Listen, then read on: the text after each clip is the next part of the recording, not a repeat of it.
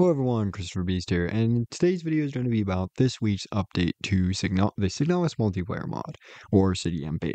For those who aren't aware, the Signalis multiplayer mod is a project that is trying to make Signalis, a indie horror game that is only single player, into a multiplayer, at least co-op experience. We've had varying success so far in our adventures, but we are actually a pretty decent way through, and you can actually play a demo or a test build of this concept that should hopefully be linked in the description below. The focus for today's video is going to be what has been accomplished over the last week through testing and through updates, and then finally we're going to finish the video off with the plans for the future. So with no further delay, let's just get right into this.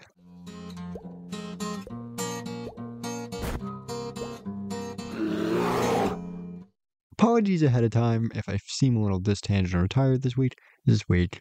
I'm very tired this week. A lot of work to complete this project. But I'm going to try to make it a consistent weekly series. I understand that good communication really helps keep a project afloat. So the focus for this week was to try and add the second act of the game, this being LOV, into the build. So last week, you'd only play through the Penrose. Once you got out of Penhole, you grab the book, you would hard crash, and you couldn't really get any further than that. And even if you did get further than that, there was no logic to handle anything further than that. So one of the first fix that we actually got pretty early into the week was we fixed the crashing when you switch scenes. That's now completely fixed, so you don't have to worry about that. And we also stabilized a lot of the logic regarding the setup of Ellie. So a lot of those crashes that you may have been experiencing if you just tried loading in, there is a random chance that Ellie just would not establish properly. There are now proper fixes to try and stabilize that experience. There are still sometimes odd bugs though, so we still have a bit of work on that regard. But if you're able to connect and you're able to play, you can now play straight through the Penrose and into LOV, and actually all the way up to the first save point in the game, which is, it's a lot of progress. It doesn't seem like a lot, but it's definitely a lot from our perspective. It's been a long journey to get to this point.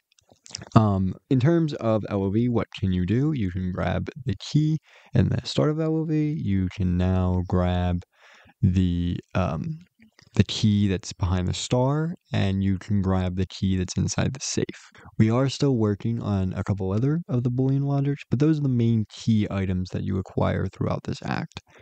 So what is the current focus of testing? Well, we were trying to get to this point for a couple of reasons. We really wanted to see how things like cutscenes and more broadly enemies really handled with the multiplayer system. And it's been a very interesting initial response. I'm actually going to play a clip very quickly of the first response we ever had to seeing enemies in the multiplayer mod. It's fucking bulletproof! Why is it bulletproof? Oh yeah, what the fuck? Run! Why is it invincible? It's super hard mode. I think it says Tat is fucking flying. You're flying. Oh my god. We gotta run the invincible Yule. This is so dumb. Literally immortal. So that clip really says a lot. It's something that is definitely buggy, needs a lot of work, and it's not going to be a one-week kind of thing. It's not going to be a thing where I hit you up next Saturday. At least I don't think it will be. It might be, but I don't think it's the type of thing I'm going to show up next Saturday. Like, hi, we've finally finished enemies. Everything is handled. So when it comes to moving into the future, there's the very short term. We need to stabilize some of the booleans, particularly regarding the safe. There's been some weird bugs with that. I want to make sure that's really ironed out, probably going into the first half of next week. And we also need to fix some things regarding the acquisition of the pistol and the firearm. That's kind of important because you don't want one player getting the firearm and the other not. We also want to kind of clean up the inventory management system.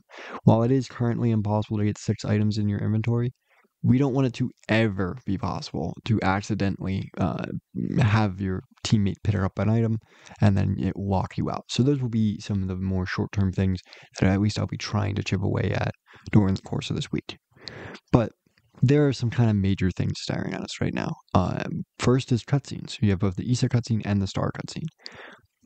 Do we want to handle that? How do we want to handle that is a major question that does need to be really answered. I am of the opinion that cutscenes, if they play for one player, should probably play for all players. And that's primarily because if in a lot of terms of progression, lots of stuff in Signalis is based off of cutscene progression. You need to do certain cutscenes in order to advance in the game.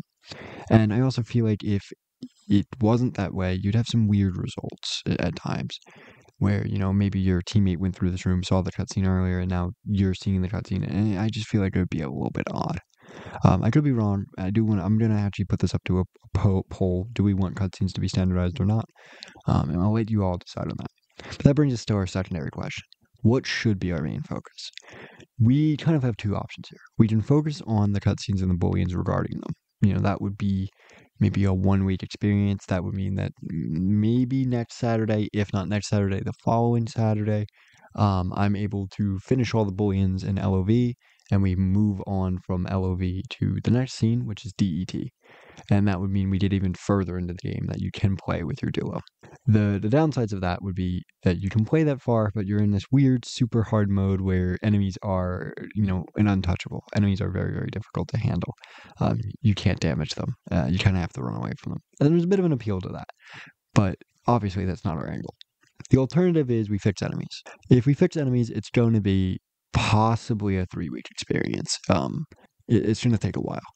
And that would mean there'd be no real updates from us I'm definitely still going to come to you next Saturday, the following Saturday, and the third Saturday to show, okay, here's our progress on enemies, or here's our progress on whatever we're working on.